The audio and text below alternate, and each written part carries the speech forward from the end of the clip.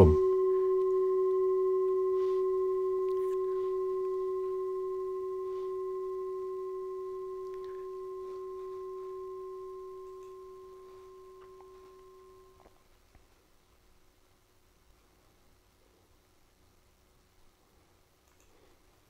Okay, so apologies for those that were watching from the beginning and seeing me talk with no sound, but here I am again, and so I'll start again.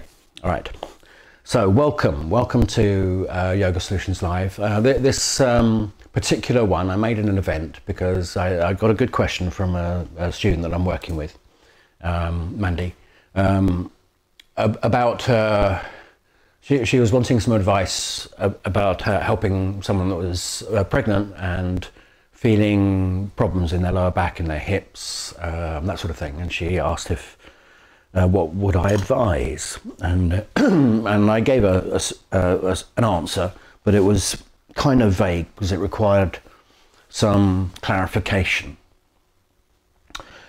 Yes. So first things first. Yeah, just to be clear, I don't do any pregnancy yoga courses. I don't run pregnancy yoga classes, but the way I approach my yoga makes it appropriate for those that are pregnant. There's this sort of delineation of what kinds of yoga are for, and my idea is that all yoga should support you through all stages of life. And pregnancy is a particular situation that comes with its own particular challenges, that requires particular kind of points of focus, I suppose, awarenesses, that sort of thing. But generally speaking, the job is the same. It's to listen to what the body is saying and interpret it well so that you can give the body what it needs in order to be able to function quite naturally. It's not a natural situation to be in pain when you are pregnant.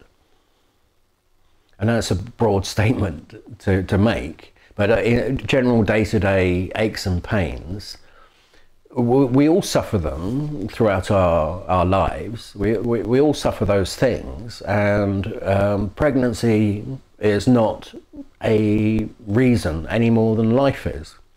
It's just that the way we do things. And if your approach to yoga, if your intention behind your yoga is to kind of discover the nature of things, the affirmative, life-affirming nature of things in the way you engage with the world, then you have found yoga that is appropriate for pregnancy, for menopause, for old age, for youth, for whatever, you know, you found a yoga that you need. So, and that's my approach. That being said, my wife, Abigail, is a doula. She's a doula, and she's a pregnancy yoga kind of expert. She used to run regular classes there, and the reason she worked with me, one of the reasons she worked with me is because everything I was teaching kind of made better sense than some of the stuff that she had learnt as solutions for pregnancy yoga, but wasn't providing the evidence that it worked, you know. It made more sense to her, and she's an intelligent woman, you know. She knows the physiology of the whole thing, and was quite firmly opinionated about some of the pregnancy yoga that's out there already. And then she came across my stuff, and yes, I see it as a sort of validation of my yoga as a general approach. Okay, so first things first, just to sort of get you into the mindset. And by the way, this is not just for, this workshop is not just for pregnancy. It's entitled Pregnancy and the Hips, Lower Back, that sort of thing. But if you want to sort those areas out, you don't need to be pregnant to do so. Okay, and pregnancy just highlights the need to do so. Okay, so yes. What do we need to start with? Well, first of all, when you're pregnant, I like working with women that are pregnant because they have a kind of innate deep sensitivity.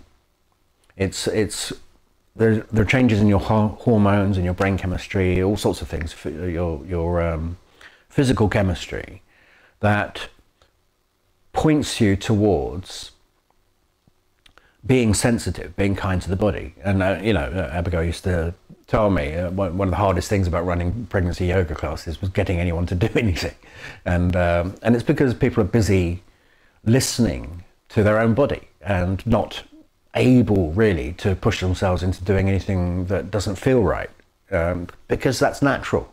There's an innate kind of protection that kicks in that doesn't allow the mind to override the body's needs, and which is what most of us are in the business of doing on a day-to-day basis. And it's what leads to most of the problems we're trying to fix with our yoga, you see.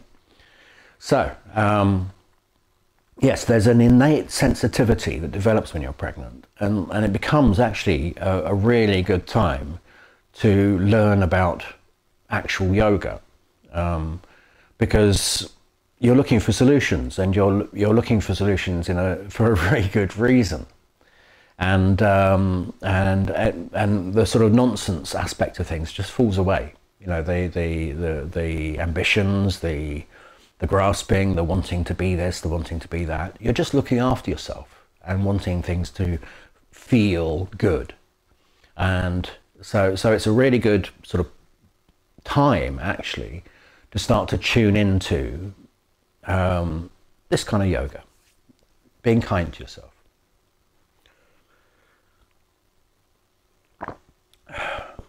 So a few things to cover before we start. Number one, the hormonal changes you're going through if you're pregnant means that your body is already making your connective tissue, your tendons, your support structure more elastic. So you're already getting more flexible. So one thing really you shouldn't be focusing on is stretching. Stretching is not something you need to do. You don't need to become more flexible in order to give birth. What you need to be able to do is relax and let go. You need to be able to let go, and you need to be able to work from within. Let go on the outside, work from within, which is kind of how most of my instructions come across anyway when I'm teaching my yoga. If you go for stretching with some idea that you need to become more flexible in order to give birth, if you go with the idea of stretching, you'll distort your structure. And if you, especially around the pelvis and lower back and sacroiliac joints, the pubic symphysis, if you go into stretchy stuff, when your tendons are more prone to elasticity, you're likely to cause distortions that will plague you after you've had the baby. I'm not trying to scare you. Well, maybe I am a little bit, because it terrifies me when I see pregnancy yoga that involves a lot of making big shapes and stretching. Doing those things is fine if you do them well, but the point isn't to stretch. And one very common thing that happens is, I can't remember what the name of the dysfunction is, but when there's a twist in the in the pubic symphysis joint, the joint between the two halves of the pelvis at the front of the pubis.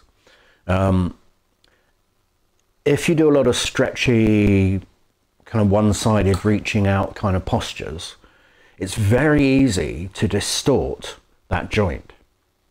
It becomes very easy. It's a pretty tough joint usually. It's powerfully collagenous material, but along with everything else, that joint needs to become more flexible for you to be able to give birth.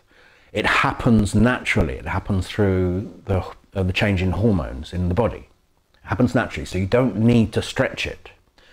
Okay, so first things first, try not to stretch yourself out of shape. And around the sacroiliac joint as well. So the pelvis and the base of the spine, obviously it's the part that needs to move the most during the birth process. And it's quite a powerful movement that us men would not survive should we experience it. Okay, so you know, whilst your body is developing that elasticity, if you exaggerate movement through your yoga, you're probably doing more damage than good. Okay, so that's first thing I would need to get across.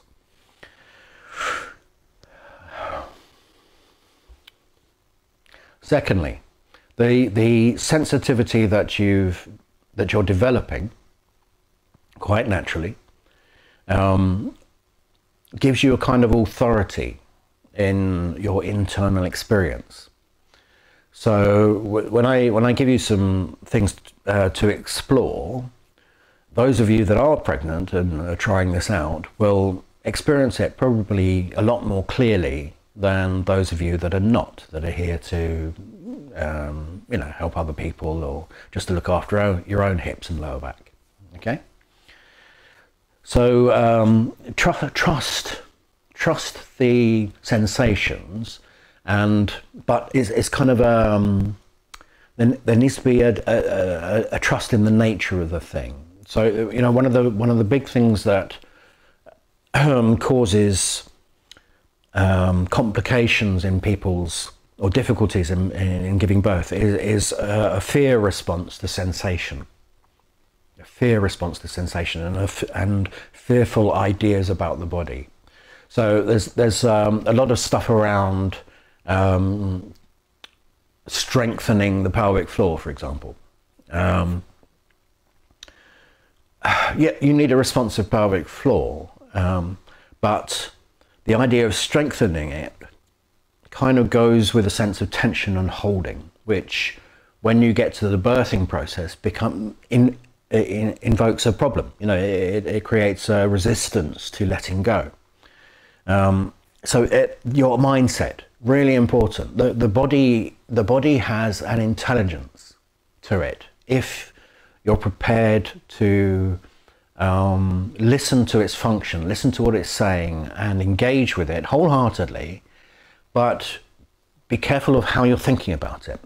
You know, the idea of strengthening your pelvic floor is kind of an idea of kind of holding it all together from underneath to stop everything from falling out. You know, it's a fear-based response, and the tension in the pelvic floor is a fear response.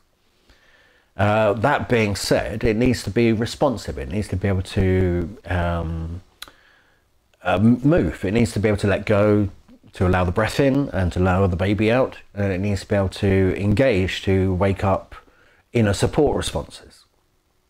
And I'll be taking you through some of those things so that you get a direct experience of it.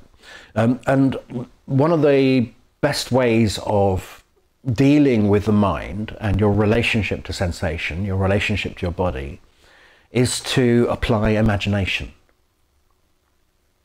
So, you know, because when you have an idea that you have to hold tension in the pelvic floor, for example, or make your pelvic floor strong, right? When you have that idea, your imagination is creating a sort of nervous system setup that makes that activity tension rather than responsiveness. So I'll give you an example. So if you're just sitting, all right, try this. Tighten the pelvic floor, and it'll do something. It'll pull you into the ground through your bones, but it will also feel like tension. it will interfere with the breath and make you feel shallow in the breath, make you feel tense. It'll develop a kind of stress response. So relax.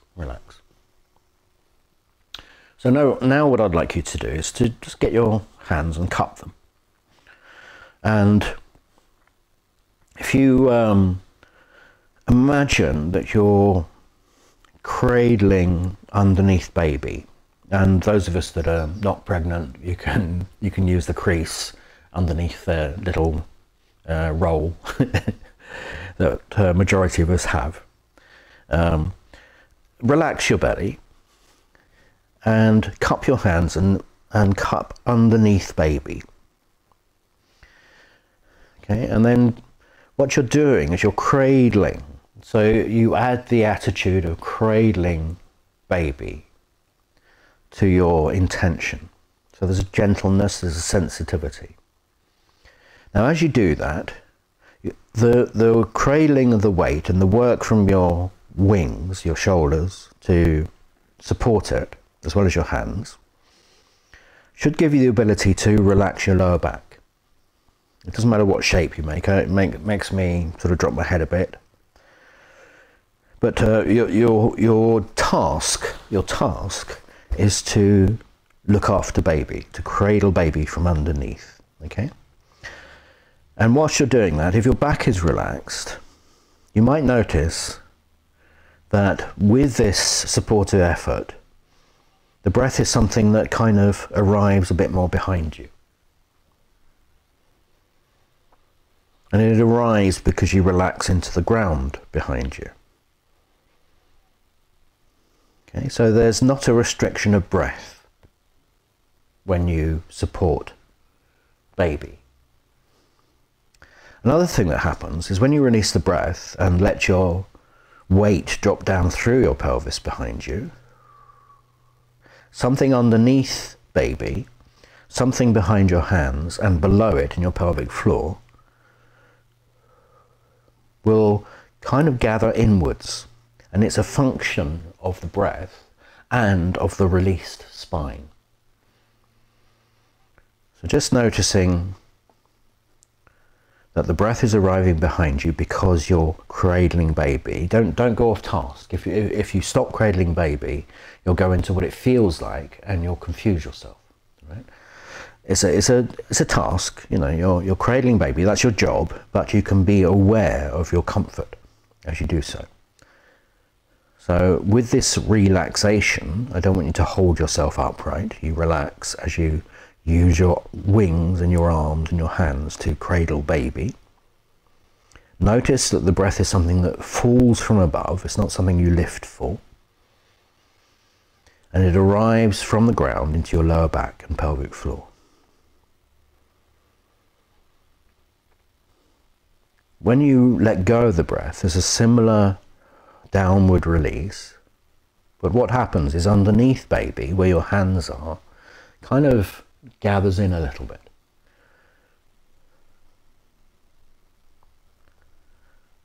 And it involves a tiny engagement of the pelvic floor. The tiniest kind of kiss, if you like.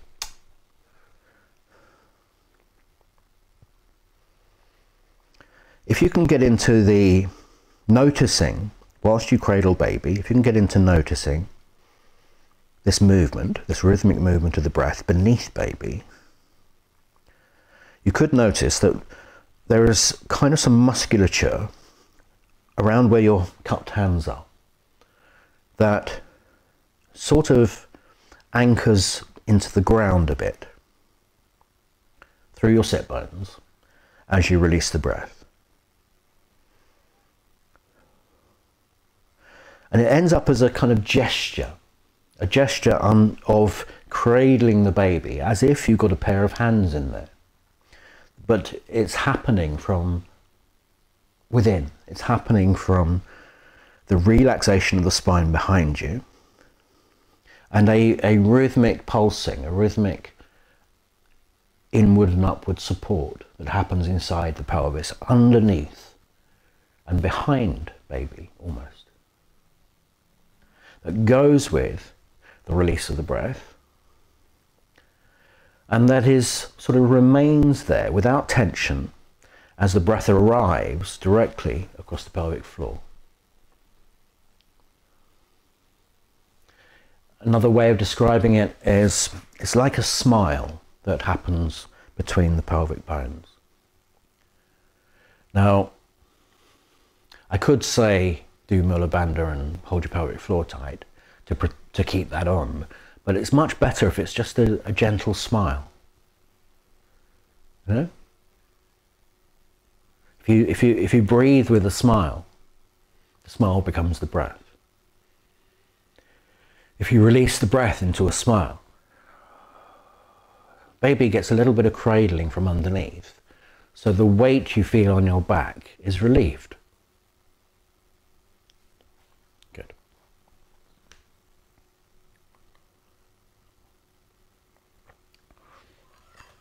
Now, hopefully you experience something. And I'm going to give you something. Yeah, so that's an example. That's an example. There's things you can do instead of being tense in the pelvic floor. If you get interested in the nature of the breath and its release in a supportive fashion, this is one of the fundamental principles behind my yoga. Is the breath itself is meant to be the thing that relates to earth and space, so that we end up free in the spine, free to move. We're not busy carrying our weight. And whether you've got baby in there or a bit too many dinners, in my case, that weight doesn't have to weigh you down. It doesn't have to weigh you down, because we have this pulsing fluid mechanism. It works a bit like a jellyfish. There's an upward release of the fluid as you give down away from you through your base, you see, and it's difficult to find, and but if you're pregnant, you kind of have you have a magic key, you know. You're gonna, it's going to be easier for you to find because your system is a lot more sensitive. But you know, if you work with me regularly, you develop that skill anyway. It's a natural part of being a human. So there's one thing that I'd like you to notice, and then we're going to make it nicer. Don't lie on your back if you're more than 20 weeks? I don't know. I'll do it on the left hand side, because that's the best kind of arrangement if once you're moving towards the third trimester, I believe. It's about 20 weeks in. And this sidedness won't really matter, and you'll see that in a moment when I give you the practice, because you get to work in a balanced way even though you're on your side. The reason it's the left hand side, Abigail clarified it for me yesterday. I sort of knew it, but I didn't know why, and she said it's because in a healthy pregnancy you've got baby lying with spine to the left and head at the base, ready for birth. That's the kind of optimal position. So you kind of want to encourage that, and I think quite naturally, if you lie on your right hand side, you'll start to feel wrong. So you need to be comfortable. So if it's awkward for your head and arm or whatever, you can have a cushion there. One thing to play with is, rather than sagging so that you're banana shaped, if you bring the hip and shoulder closer together underneath you, it might feel a bit awkward to start with, but that will make you more supported through your bones, and the spine will be less distorted, okay? Less in a side bend. So bringing yourself together underneath gives you the opportunity to lean into your shoulder, and its attempt to slide away from you actually gives you support. Same with the hip. If the hip's closer into you, when you relax your weight into that contact, it trying to slide away from you causes support that travels through your spine. And you just relax to start with. So if you noticed that feeling of a kind of cradling of baby from underneath, from inside the lower belly, you can bring that feeling round to underneath on the left hand side. How do you do that? Well, you do that with belly muscles, but what I'd like you to do is, now you've sort of put your structure together on the left hand side, I'd like you to sort of nudge into the ground with your left pelvis, and which will involve the left leg nudging away from you slightly. And that action, if I exaggerated it, it will be that. Okay, it's sort of pushing the leg away. Don't want you to do it that much. I just want you to do it enough so that what you're doing essentially is supporting yourself. Okay, so do it just enough to feel if that causes a kind of cradling underneath baby on the left hand side.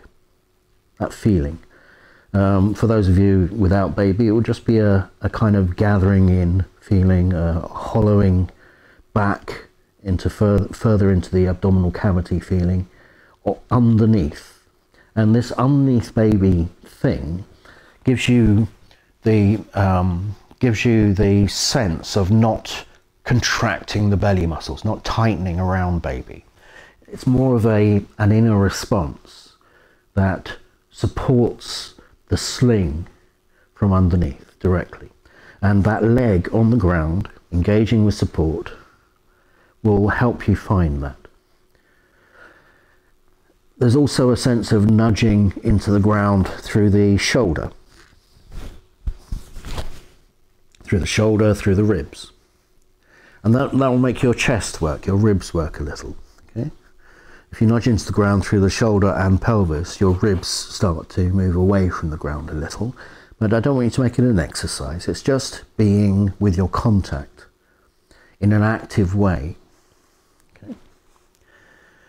Now, it's a little bit effortful, this engagement with support, but that support should be giving you that feeling of lightness underneath baby, as in there's a cradling sensation, which means that your back won't be carrying the weight. If you sort of relax, if you collapse into this, and especially if you relax into a banana shape, then your back will hang and baby will hang from the back. So that will just sort of, it's not wrong, it's just it's not the practice. So bringing yourself together and then using that, the contact of the hip and the shoulder for support by leaning into them and then nudging away from you slightly, as if you're trying to slide your elbow very slightly further away from you. As if you're, and I don't want you to getting tense in the arm or anything, and as if you're trying to slide the lower leg slightly away from you. Basically, it's you nudging into, leaning into your support. And the outcome will be a sense of cradling underneath baby.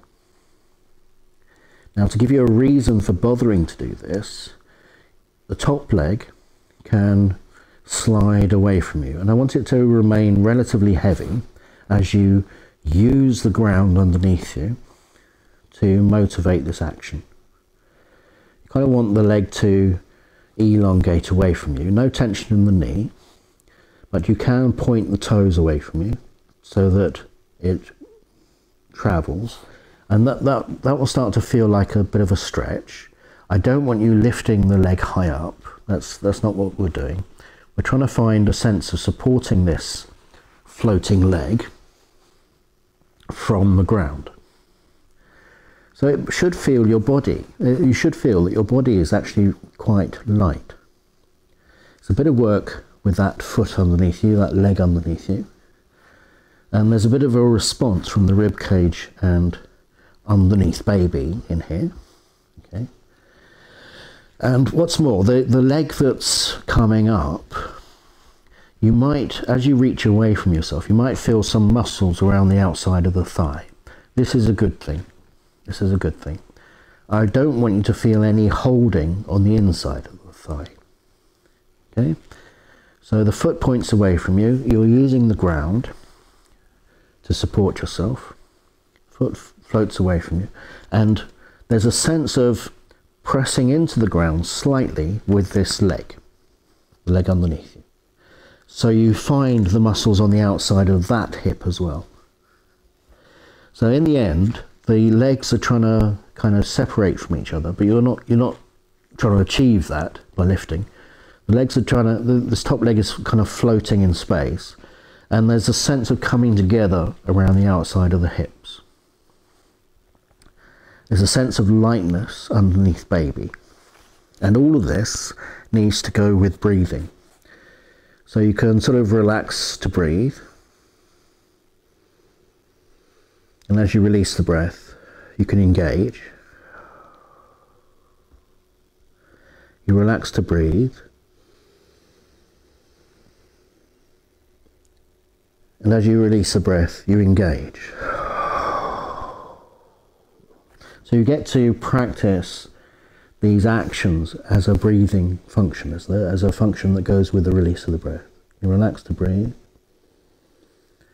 And as you release the breath, you engage with ground and this growing, floating leg.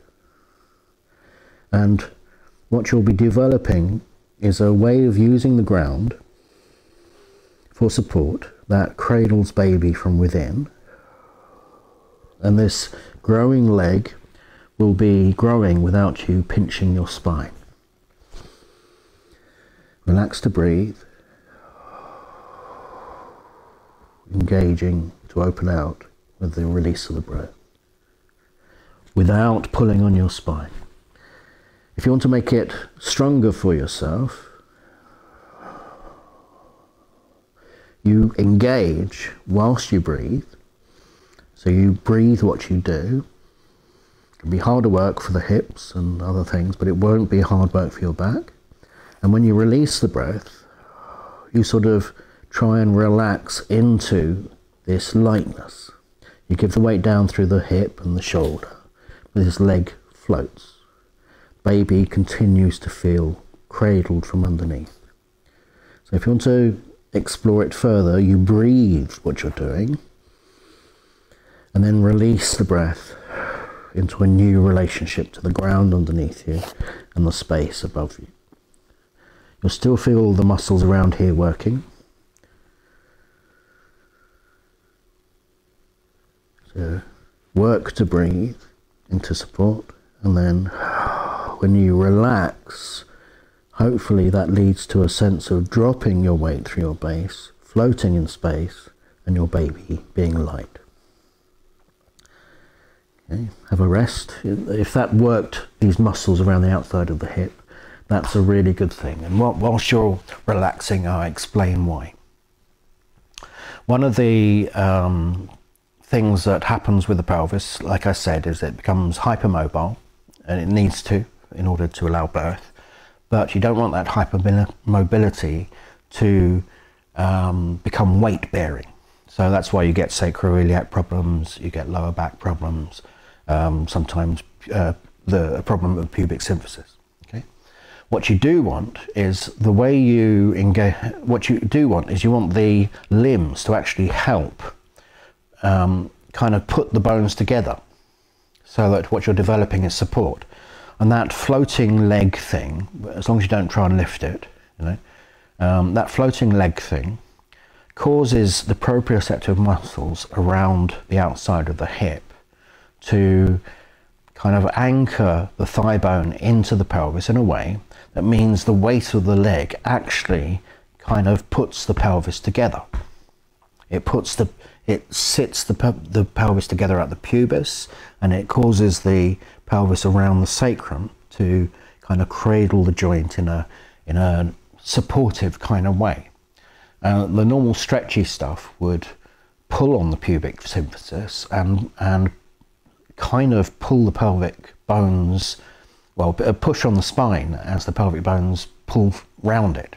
So, but this thing, you're kind of using that weight to drop the weight through the pelvis itself, and it should feel very supportive. You know, the pelvis kind of disappears. The awareness of the breath, that emptying from within because you're using the ground, that cradling of baby, means that when you release the breath, you don't collapse against your spine. So your spine doesn't pinch, right?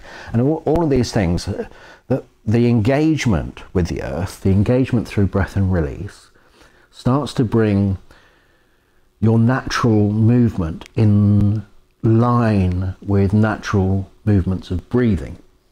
And that's the final solution, where your actions in terms of supporting yourself from the ground and your actions in space in terms of kind of trying to find a relationship to space that isn't about squashing baby, you know, to be in space, helps you find a more natural inner supportive thing below baby, as a cradling kind of response. And if I say core, that would make you tense. It's not the stuff around the surface. It's the inner responses of the release of the breath. And those inner responses are just support responses. So if you are engaged with support as you breathe, they don't interfere with breathing. The tension does. If you hold your pelvic floor tight, if you hold your belly muscles tight, that interferes with breathing. But you get a responsiveness to using the ground. So try it again, the floating leg and using the thigh on the ground.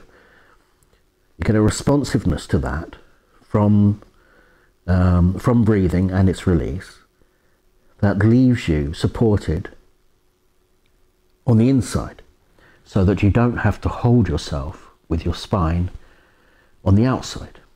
These muscles on the outside of the hip are helping you find support from that doesn't pull your pelvis apart, that doesn't squash your spine at the back.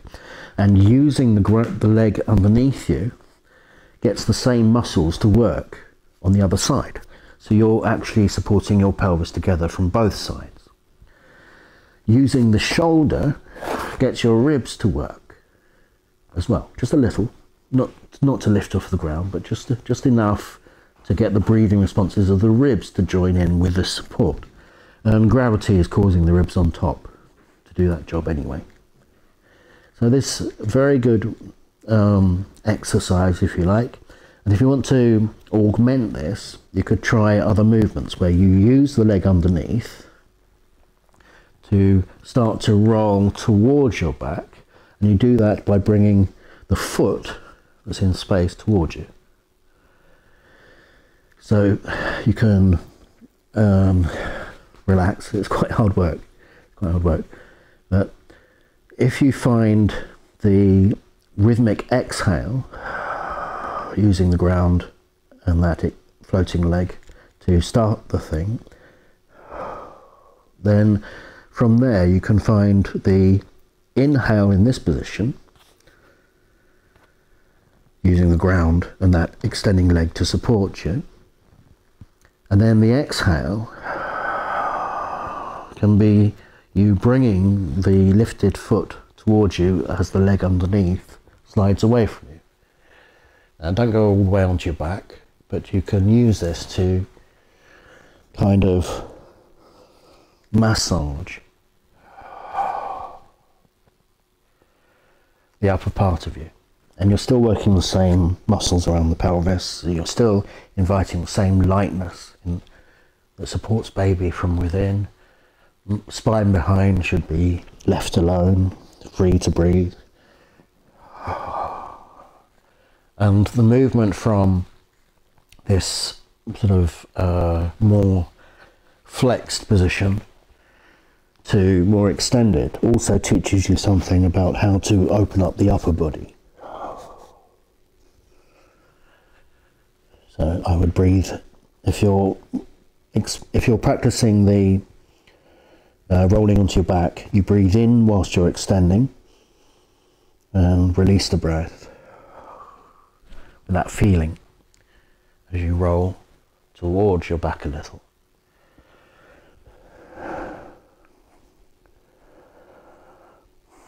I don't want you to get too confused about the breath. Basically, the breath is supposed to help. I just noticed when I moved back to extension, I took a breath here and then use the releasing breath to come back. Okay, so it's just getting the thing to harmonize with the breath. It's not a prescribed inhale exhale thing. The movements of breathing are meant to join in with your movement and support. One little hint for the upper spine is this arm, this shoulder underneath you. A thing that helps you feel supported from that is to draw it towards you. Draw it towards you. Okay, so see where in your movement that is useful. You could try using it to bring yourself back. And that will help with the upper spine if your head can relax. Okay, that's probably enough on that. I didn't get up very well. You should get up better than that. The way you get up is by giving your weight to your hand. That extending leg will help you come up. Okay, so this has gone on a little while. It's longer than usual, but I think it's an important subject. I want to do some more. I think it's because there's more things. I want more function to be involved. So that's your kind of exercise, if you like, that will wake stuff up for you around the hips in a way that will be useful. There we go. So yes, I asked Abigail last night whether it would be useful to do some stuff around standing and bending down to pick stuff up, and she said yes, absolutely. So I want to help with that, and hopefully that should, the thing you've just done should help you feel that when you extend those feet away from you, you get a feeling of support around the outside of the hips. It's a sort of widening feeling, as if you were still lying on the ground and pulling wide, you know? It's a widening feeling, that, but this time the feet are on the ground. And that should give you a sense of support that comes through the hip.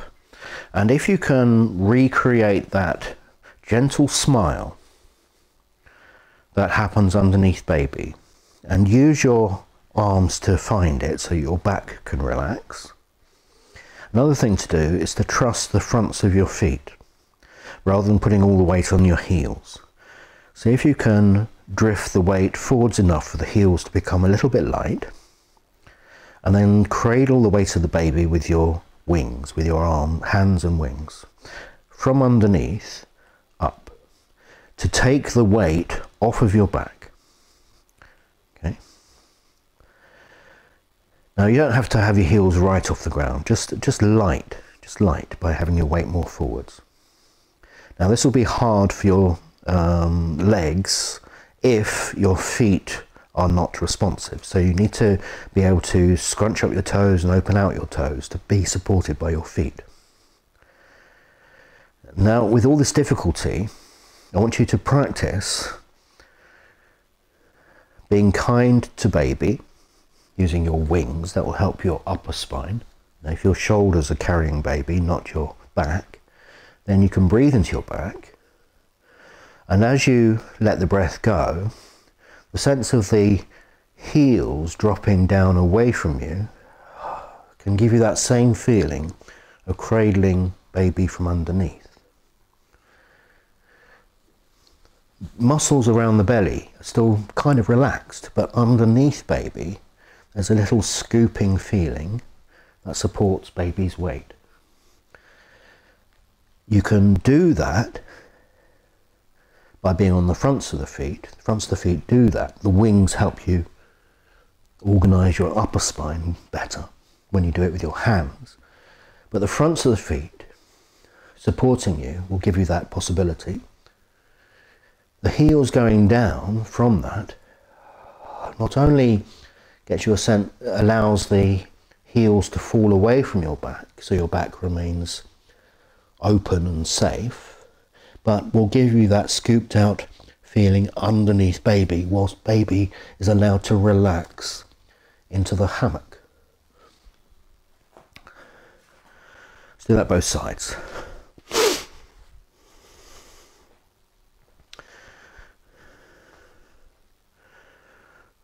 So the cradling means you can let go of muscles at the back. You can let go of your lower back muscles, you can let go of the tightness around the tops of the buttocks. So you get a sense of support. Being heavy on the heels makes those things work. So being on the fronts of the feet means you, a bit lighter on the heels, means you can relax behind you. The cradling, if you do it with your wings, that will help your upper spine open up a bit. Allows your throat to come forwards, your heart to come forwards, okay, using your wings. And you're cradling the weight of baby with your hands. Now when the breath gets involved with that, you get a feeling of breathing into your back from the feet up, from underneath the feet, up behind you. When you release the breath, you can release the breath from underneath the baby as you give it to your heels. Okay? So you're not carrying your weight as you bend over, you see? And the more skilled you get at this, so that cradling, I could say tighten your pelvic floor, but that would give stress to the baby as well as you. But if you can find a breathing response that's to do with being on your feet, and your wings can help you find that, when you release the heels away from you, that also allows you to touch the ground. The breath emptying underneath baby as you arrive on your heels means you can reach the ground. Coming up, you don't need to haul your weight up. That will cause problems for your spine and give stress to the baby. Coming up is as simple as transferring the weight to the fronts of the feet again. And then when you get there, when you get down, when you get up, either way, you can once again drop the heels away from you, from underneath the baby. And that should give you a sense of support from underneath because your feet go down. And as they go down, if there's that slight widening feeling that you did when you're lying on your back, you'll be able to relax any kind of effort in the pelvic floor, because the widening itself actually puts the bones together to support your pelvis in place, which is what the pelvic floor is trying to do, what these muscles are trying to do. And if that goes with breathing, what you feel is you land on your feet to breathe, and baby is supported.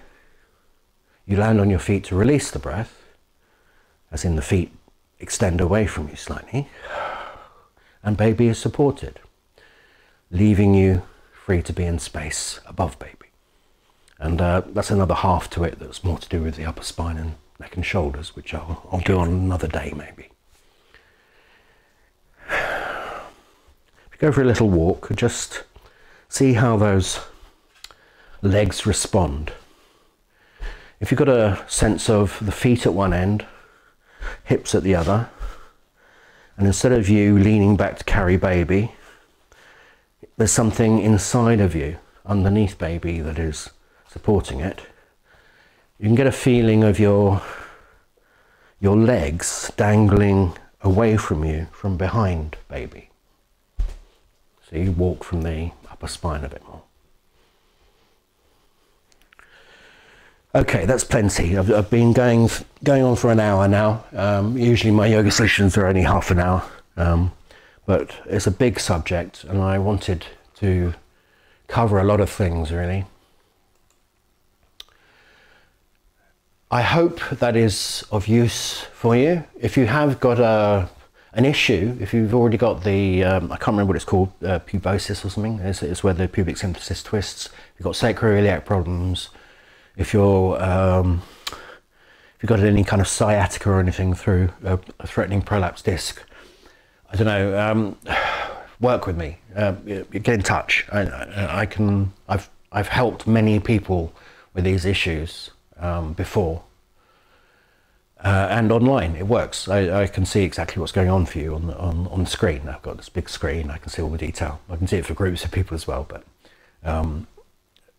yeah, book a free 15 minutes and I'll give you what I can in 15 minutes, and if you need further help then you can book a one-to-one or something, okay? Otherwise, that's it. Hope you enjoyed it. I'll leave it on Facebook for a little while, so feel free to share it around appropriately to people that might benefit from this or enjoy it. And if you want to work with me, you can come to one of my Saturday morning retreats. I do every Saturday morning. I do a 2 hour, was it 2 hours or 2.5? Yeah, 2.5 hour workshop based on the needs of whoever turns up. And yeah, there's always a little break in the middle so that we can, so it's not too grueling, and it's not hard work. I set up a theme based on what people need, and it always involves being kind to the body, and it always involves deep relationships between the breath, your earth and your surroundings in what you're trying to do. So yeah, turn up for one of those. You can book a place on the website, and you can get a view-only place if you don't want me to watch you practice, and that's cheaper. Or you can become a premium member, and also if you become a silver member on the website, that gives you access to all of my previous yoga solutions that I've done. Okay, as does all the other premium memberships. So that'll do from me. Yes, I hope that was useful.